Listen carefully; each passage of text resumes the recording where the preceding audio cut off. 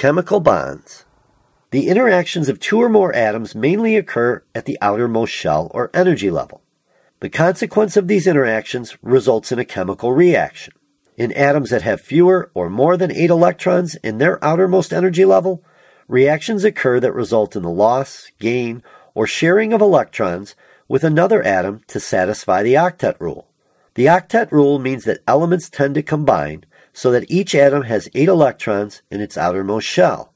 This results in the formation of structures such as crystals or molecules. There are two main types of chemical bonds: ionic bonds and covalent bonds. Ionic bonds are bonds where the transfer of electrons takes place. Let's see how this type of bond works. Here we have a sodium atom, which has an atomic number of 11, meaning it has 11 protons in its nucleus and 11 electrons in its shells or energy levels. Shell 1 has 2 electrons, Shell 2 has 8 electrons, and Shell 3 has 1 electron. And here we have a chlorine atom, which has an atomic number of 17, so 17 protons and 17 electrons. It has 2 electrons in Shell 1, 8 in Shell 2, and 7 in Shell 3. We know that atoms want to have 8 electrons in their outer shell. So sodium can give up 1 electron, and now it has 8 electrons in its outer shell, and chlorine can take that electron from sodium, and that will give it 8 electrons in its outer shell. Since the sodium atom gave up an electron, it has 11 protons, which are positively charged, and 10 electrons, which are negatively charged. This results in the formation of a sodium ion with a positive charge. An ion is an atom or molecule with a net electrical charge due to the loss or gain of an electron. Since the chlorine atom gained an electron and now has 17 protons and 18 electrons, it is a chloride ion with a negative charge. The positively charged sodium ion is now attracted to the negatively charged chloride ion, and NaCl, or table salt, is formed. This is an ionic bond. So, ionic bonding is when an electron transfer takes place and generates two oppositely charged ions. Now for covalent bonds.